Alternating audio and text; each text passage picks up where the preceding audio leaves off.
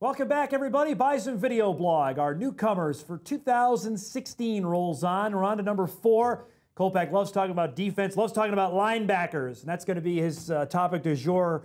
As this is a kid out of California. Bison have not recruited California all that often over the last few recent years. Aaron Mercadel, who redshirted in 2015, he had a tremendous spring and capped it off with a great green and gold game. Now, the last depth chart, Jeff, he's not listed as a backup at linebacker. I think he's going to see the field a lot in special teams. I think he's going to see the field as a linebacker somewhere in the rotation this year. Athlete. I look at this guy, I look at number 55 there, I see athlete. And when you want an athlete, you think of like a Travis Beck type of guy. Woo. I think this guy fits that mold. And he's got that athleticism, he's got the strength, and he's got the speed. But, okay, here's the other deal, though, and we harp on it all. Every time we have these newcomers, can he pick up the defense? Right. And the Tampa 2, that linebacker spot is a bear to learn. Not many Grant Olsons and Carlton Littlejohns and Travis Becks that can pick it up right away.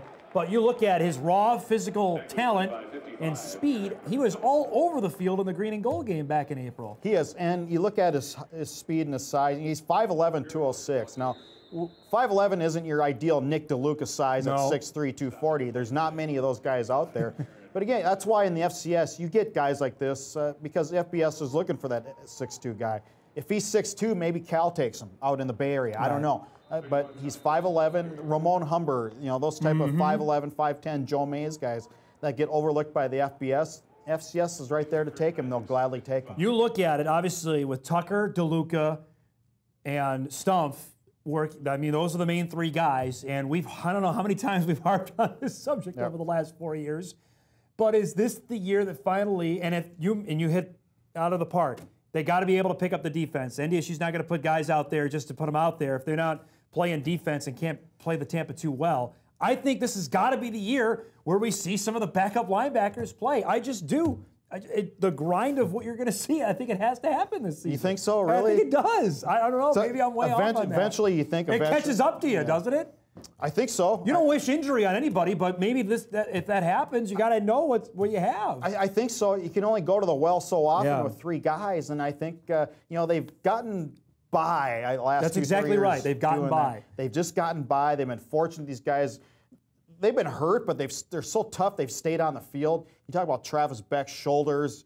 Grant Olson, you know, hung in there. ACL, and he came back and played. Whatever that was. Yeah, I just eventually you need to try to find some depth somewhere. I mean, NDSU for the first time, Pierre G. Tucker stayed healthy for an entire campaign, and we saw what he can do. MJ Stumpf picked up the defense, and he ran with it. They, in my estimation, both, I think, overachieved in 2015. So if you count on them, you hope that your backups can at least get to the spot, and Mercadel might be one of those guys who can get to that lineup, and he's got I think all the talent to be a guy who could be a difference maker down the road for this team. I think down the road this year, I don't think you're going to see him at Iowa. He's not going to be in there against Iowa. He's not going to probably be in there against Eastern Washington.